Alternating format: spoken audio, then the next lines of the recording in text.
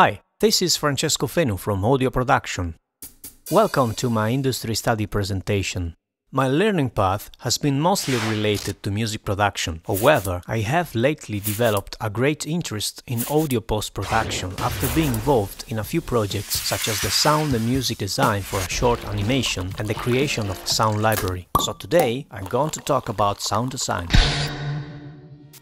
Sound design is the art and practice of creating soundtracks for a variety of needs through the process of recording, manipulating, or generating audio elements. It's employed in various disciplines including filmmaking, television and radio production, theater, live performance, sound art, and video game software development. So, as we can guess, a sound designer is one who practices sound design. Since this term has been around for nearly 4 decades, it might sound quite common for the many, but when it comes to define what the role of a sound designer is and which specific tasks he has to do, it's easy to feel a little bit confused about it.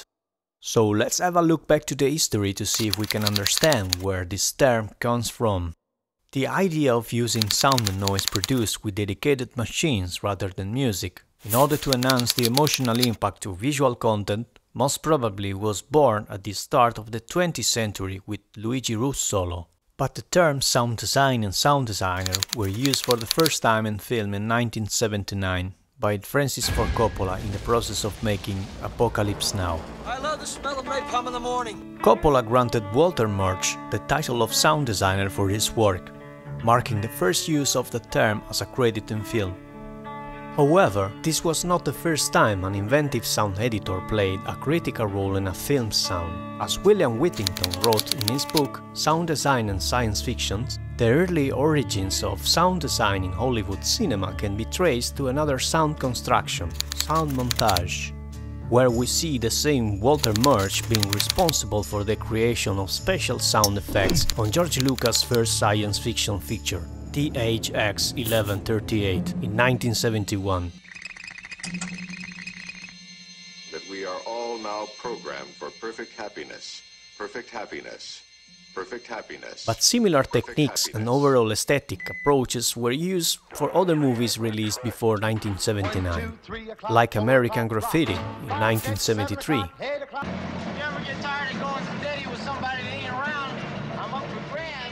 Or Star Wars: A New Hope in 1977, where Ben Burtt has been the mind behind the creation of unusual sounds of laser blasts, space battles, and a host of alien languages and android noises. So why did Apocalypse Now in 1979 bring out for the first time the concept of designing the sound? Francis decided that the film was only going to be shown in one theater. And the exhibitors, the fuckers, are going to see it. And then they're going to play the picture on our terms, with our sound, the way we want them to show it.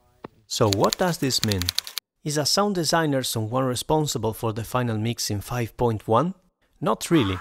And we can clearly see, as even in contemporary film soundtracks, there is a group of people behind it, rather than one figure, and each of them has a specific task. Well, this is how it goes for medium and high budget productions at least. Perhaps we can deduce that the role of a sound designer, other than fulfill one or more of these specific tasks, involves the process of understanding and conceptualizing which sounds are needed to deliver the message the director wants. My name is Mark Mangini, and I'm a sound designer. My job is to be responsible for everything that you hear in a movie. Now we can understand that this role tends to concern the knowledge of multiple disciplines of the sound field and even more. The first goal of a sound designer is to tell the story with sound. And if we start to consider all the other disciplines in the entertainment industry where a sound application is required, the sound designer tasks can be significantly different for each one. At this point, we can conclude that a sound designer role can be properly defined only when referred to a specific context. If we step out from the entertainment industry environment now, and we just have a look at the world that surrounds us, we can easily notice how sound is everywhere, and most of the tools we use every day produce pre-recorded or manipulated sounds to deliver us a certain message. Like our laptop, smartphone, domestic appliances, cars, and public transports.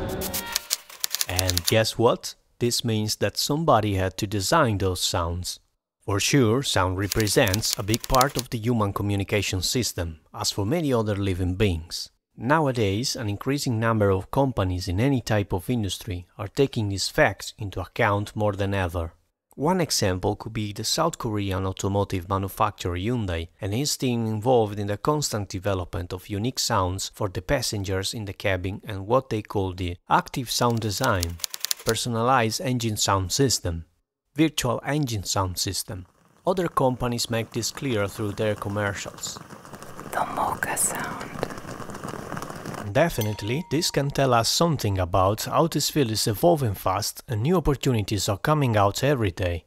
A few months ago, I had to develop together with a fellow student a business and marketing plan for an hypothetical startup which was supposed to sell a digital post-production tool dedicated to sound editors. During our market research about the audio post-production field, we discovered insightful information released by the US Bureau of Labor Statistics, which predicts 8% increase in employment for sound engineers through 2028, and the percentage would increase for those who have also been trained in visual equipment. On top of that, chances to work remote increased after the coronavirus outbreak, and I keep seeing every day new job positions opening for sound designer via LinkedIn, Indeed, and SoundLister. Apparently, the game industry seems to be the biggest achievable market out there at the moment. The reason why I came so far is because it will make more sense now if I state that I'm seeking a career as a sound designer. While it's still early for me to determine in which context I'm going to do so, for sure I know besides all the technical aspects involved, what I love the most about this is the process of research and conceptualization needed to understand which type of sound works the best as a message carrier in each situation, and the creativity development led by that. This is what especially gives me a strong motivation to push myself in this direction and to keep nurturing these capabilities. During the past years, I've also been studying photography, and I eventually had the opportunity to put my knowledge into practice by working as a freelance photographer for a while. The affinity with pictures that I have grown through that experience turns out to be really helpful now when it comes to associate sound with any type of visual content.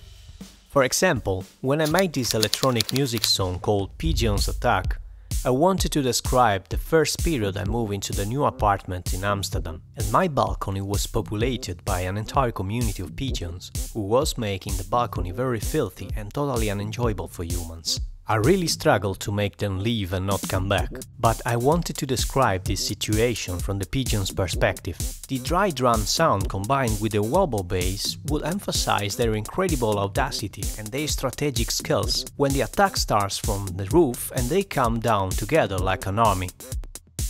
A few days ago I've been lucky enough to have a great conversation via Skype with Nicolas Taub, the owner and supervising sound editor at Celeste Audio, settled in Los Angeles, California. He started his career about 12 years ago when he was 21 years old. Following his studies in the audio field, he moved to Los Angeles to pursue a career in the music production. But due to a series of circumstances, he ended up working in the audio post-production, being mainly involved in the process of mixing for several movie and documentary productions. His own company now is mainly focused on sound for commercials and documentaries, offering all the services that audio production and post-production may involve. During our conversation, I asked him what he thought might be a proper definition of the role of sound designer nowadays, and he agreed with the fact that this term means everything and nothing at the same time. But although the term stays vague by its nature, it makes it easier to consider it like an umbrella, metaphorically speaking, and to think that under this umbrella we'll find a huge diversification of tasks grouped together. Even being able to manage only some of those tasks is good enough to find a job related to it, while being confident with them all would become a valuable asset to sell in the market. His first suggestion to me was to gain some experience as soon as possible, through an internship or working for at least for a certain period of time with someone who has more experience than me. Nicolas represents a type of figure that I aim to become from a career perspective. He has his own company, works for himself, he has his own faithful clients network built during the years. He works in a really flexible environment and he most definitely loves what he does and the way he's doing it. He built up a working life which seems to be pretty well balanced and highly sustainable either in terms of financial and personal satisfaction.